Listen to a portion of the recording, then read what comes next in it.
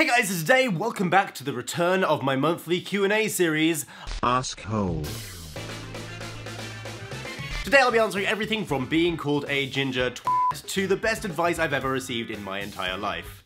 Quite the mixture. This month I'm taking all of my questions from my brand new Discord server. Ooh. It's a brand new community I have made for you guys to hang out in, and I'll have all the details of how to join that at the end of the video, which is over there apparently. So without further ado, hello, my name's Cutforth and welcome to my Ask Hole. Emily asks, what's your favorite part about being a YouTuber? Honestly, this is probably really sappy, but my favorite thing about being a YouTuber is just making so many people happy. Is that really sad? I think that's really sad. Honestly, I don't know if I was bred by some kind of secret scientist hellbent on turning me into a slave, but for some reason, doing things for other people makes me really happy, which is the most pathetic thing I've ever said in my life. And honestly, the thing that drives me towards wanting to grow on YouTube, to become the big grandmaster of YouTube, PewDiePie, Lukey Pie, is just because then I get to reach more people and make more people do the smiles.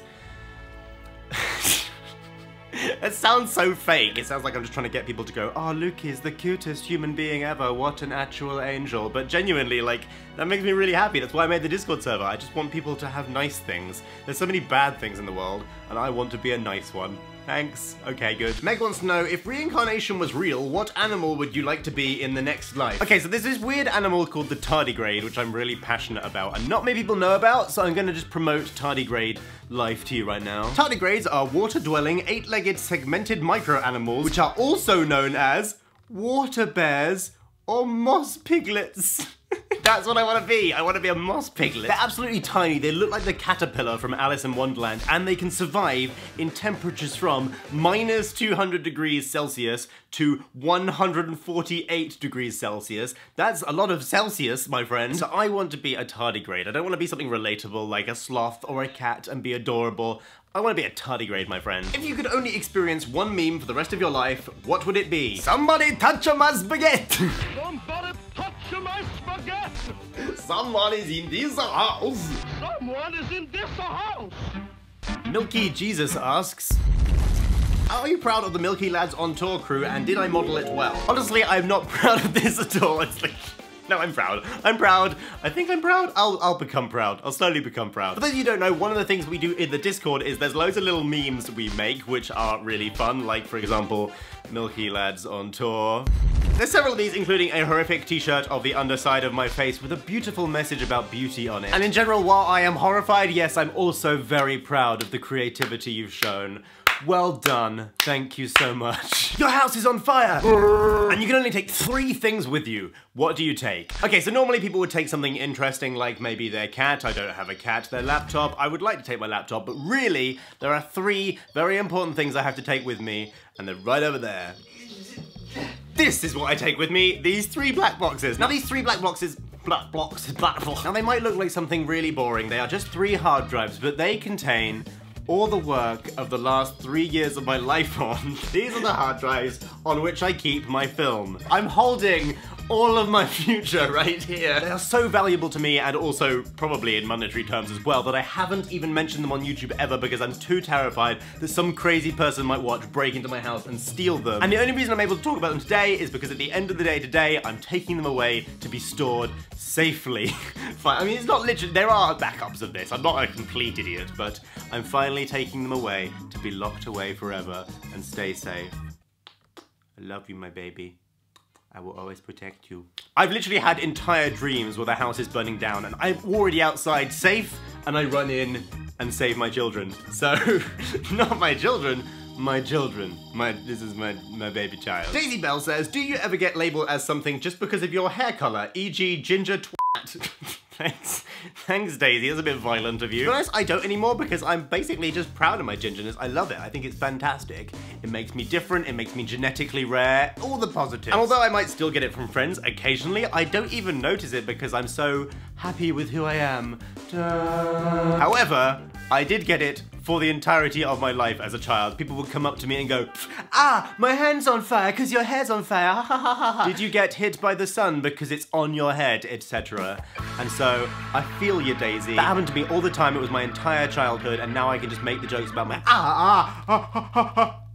Ooh, ow, that was, ow, ooh. This is why bullying is bad. Okay, I don't have a wrist anymore. Don't do that to yourself. I've now been punished by the ginger lords for bullying my own ginger hair. What is the best advice you have ever been given? Firstly, I know that you may have come here thinking this entire video is about the best advice you've ever been given, so actually the best advice I've ever been given is clickbait on your YouTube titles, am I right? No. But did get you here, so welcome to my life again. The actual best advice I've ever been given is that people who are bullying you, or are mean to you, or in general are making you sad, never do that because of a thing about you. It's never about you or yourself or anything you've done wrong. It's always about some kind of insecurity in themselves. Bullies only bully selfishly. They bully for themselves, for their own silly little brain chemistry, trying to make themselves feel better about something. And it extends even further than that. Like, for example, if you make assumptions, quick jumps about people, or if someone makes a quick jump about you, for example, you're a liar. If someone says you're a liar, it's probably actually because they are a liar. Because what they've done there is they've gone, right, I'm a liar, humans lie, that person is a human, therefore they're a liar too. So often the assumptions people make about other people are actually things that they're insecure and aware of in themselves. That doesn't seem like that profound advice anymore, but it helped me a lot, so there's your answer. Kat asks, what is your favourite way to pronounce spaghetti? Somebody touch my spaghetti! Mitch wants to know, what is the meaning of life? For me, the meaning of my life is to try and spread as much love and happiness around the world as possible. Trying to learn things and teach people in equal measure, not just going, I know everything, and also not going, teach me everything. And also trying to find the flaws in myself and trying to fix those flaws or find workarounds for those flaws. Do you like that? That was good, wasn't it? Workaround? Which is basically what my entire video was about last week. So there you go, Mitch. That's what my meaning of life is for me. Was that deep enough for you? Not that deep, is it? Craig wants to know, will you ever do the 7-day vegan challenge? Firstly, I have no idea how you've managed to get onto my Twitter and then onto my YouTube channel, follow the tutorial of how to get on my Discord, then join my Discord, and then at no point during that section have you heard me go on about how I'm vegan and have been for 4 years. Not I think you should know everything about me, just I would have thought that at some point you might have picked that up. Maybe I'm just being arrogant. But anyway, I've been vegan for 4 years, 7-day vegan challenge. So, hey Siri, what is 365 times 4? 365 times 4 is 1,460. Hey Siri, what's 1,460 divided by 7? 1,460 divided by 7 is about 208.5714. So I've done the 7-day vegan challenge 208.754 times. So I think I should get a medal or something. Go me. And Jake wants to know, have you finished filming the video? Yes. Ha ha ha, what a funny end to the video. If you'd like to join the Discord server, click right here for the video tutorial. See you, subscribe and like my video, bye! Oh, camera! Damn it.